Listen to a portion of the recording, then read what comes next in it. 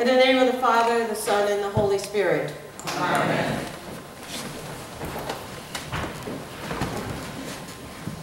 Well, good morning again. Good morning.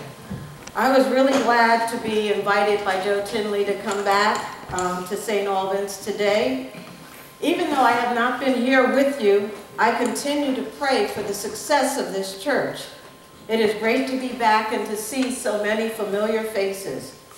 No matter what church I serve in, this will be the only church that I ever call home. We have had a whole series of difficult parables these last few Sundays, and now today we have this startling story of murder and mayhem. There is no mistaking this story for anything but a parable. Sometimes we confuse parables with example stories that have a perfectly obvious lesson and a moral printed in black and white at the end. Stories that are clearly intended to teach and do that clearly, such as Aesop's fables. But parables are different. Jesus said a couple of times that he told them to confuse people, even to conceal the secrets of the kingdom of God. They are puzzling, strange, courageous, and maybe offensive.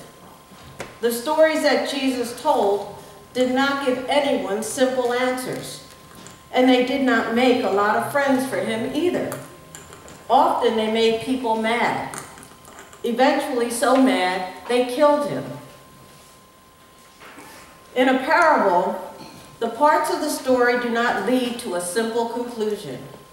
Instead, they lead us into a world where things are not as we expect. They proceed by reversals. The minute we think we have it, there is an unexpected turn, and we have to think again.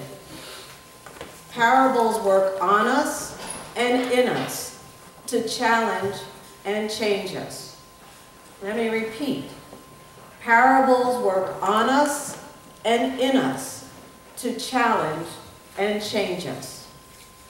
Jesus begins this parable by telling us a rich landowner who established a new vineyard. The religious leaders who were listening would surely have thought of the landowner in Isaiah, the one we heard about this morning in the first lesson. Jesus uses almost the same words to describe how the landowner set up his own vineyard. In Isaiah, we soon realize that the landowner is God. So probably they imagine that this landowner is supposed to represent God too. We are likely to do the same because we have been hearing all these stories from Matthew about the vineyard that is the kingdom of God. But then in Jesus' story, the landowner goes away and leases the vineyard. So now the story is moving away from the one in Isaiah with this new twist, an absentee owner.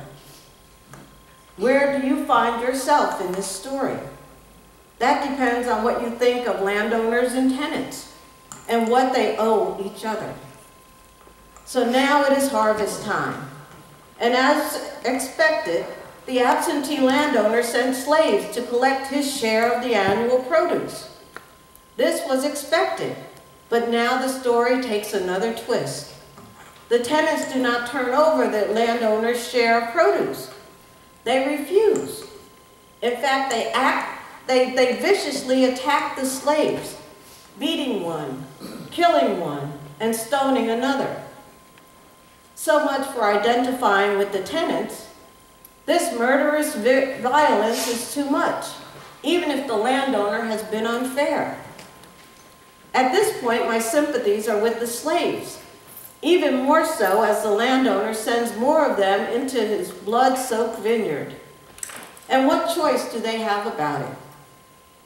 Is that not the way of the world, that the people at the bottom pay the price for other people's messes? But the parable takes yet another turn. Now the landowner sends his own son. His own son, sent into this violent and troubled place, where he too is rejected and killed. Then we remember whose story this is.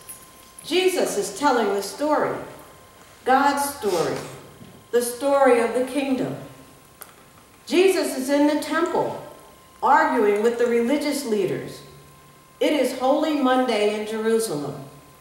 The day before, mobs of wildly cheering people welcomed him with poems.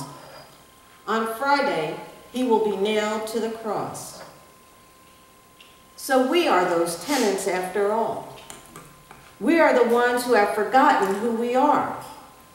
We are the workers in this vineyard, not owners. But listen to us. Do we not sound like owners and act like owners? We talk about our money, our time, our church, like we own any of those things. When you think you are the owner, you put a fence around what is yours and do what you have to do to protect it. We are those tenants, the ones who reject God's prophets from age to age. We are the ones who ruin God's fruitful vineyard with waste, neglect, greed, and violence. But the good news is that God does not give up on us. Jesus does not end this parable in judgment. God is willing to find new tenants for the vineyard. And God keeps calling us into the vineyard, inviting us to join his own work. If we will not do it, then his vineyard will go to others, for God's work will be done. God's kingdom will come. It is October, the time of the harvest. God keeps coming to us in this vineyard, looking for signs of love and mercy, the fruits of the kingdom. He comes to us this day and every Sunday in the bread and wine, as God's own life offered for you and for me. We can begin today with a clean slate. What kind of steward do you intend to be? A greedy, stingy one who seeks out your own satisfaction? Or a joyous one who returns what belongs to the owner in order that others may share in the joy?